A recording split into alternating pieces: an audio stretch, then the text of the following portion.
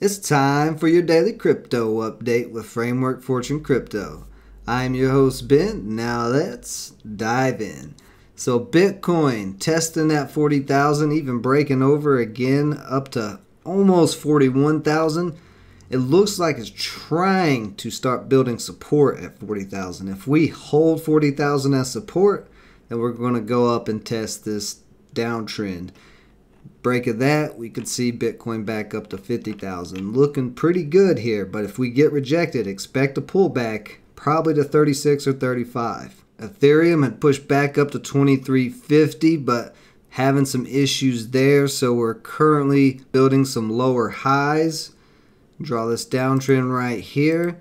Need to see this downtrend break, so Ethereum needs to break over 2350 to get back up and start testing that 2400. We want to see it break 2400.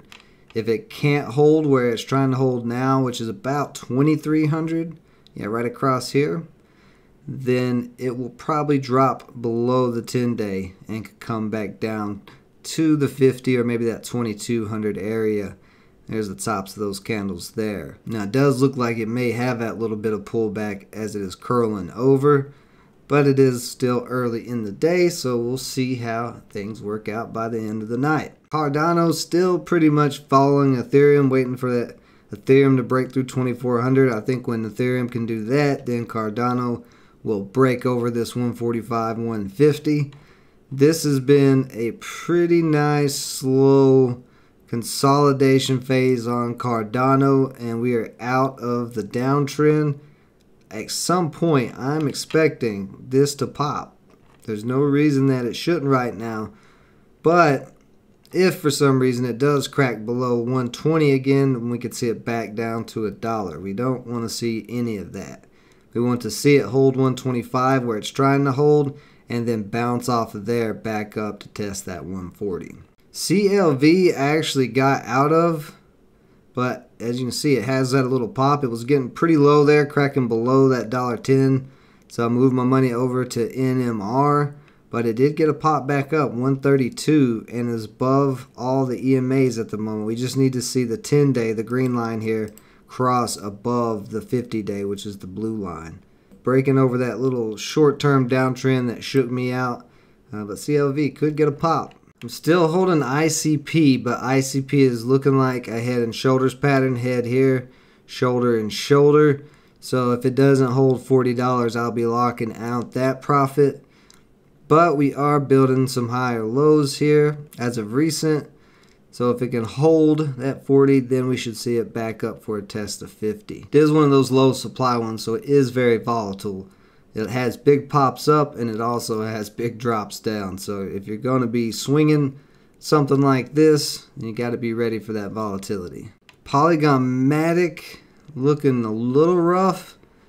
Having trouble trying to stay above $1. Needs to hold $1. If you don't get some type of bounce off of $1 here in the next day or two for a break of $1.05 for it to get back up in this little channel, then Polygon may have a pullback to 95 cents. Pretty strong selling pressure there above $1.05 as it just kind of rolled over. Not too much for top gainers today. CLV is the highest gainer at 11%.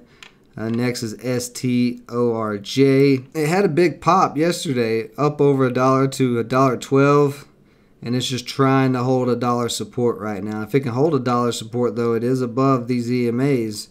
We could see another bounce to push up maybe to that 115 area. Still holding my CGLD swing. You can see that it is right there at the downtrend. So I'm looking for a break of this 270 of the downtrend for CGLD to run to $3. If it doesn't break this downtrend, probably by tonight, then it's going to start just selling off down the downtrend. Looks like it may try it tonight. AMP is one to keep on watch as it looks like it's trying to break that 7.5 area. If it can break that 7.5 area, it's got room up to 8 and then maybe even 9. So for a cheap crypto like this, running 2 or 3 cents could mean some big gains if you have enough of those coins.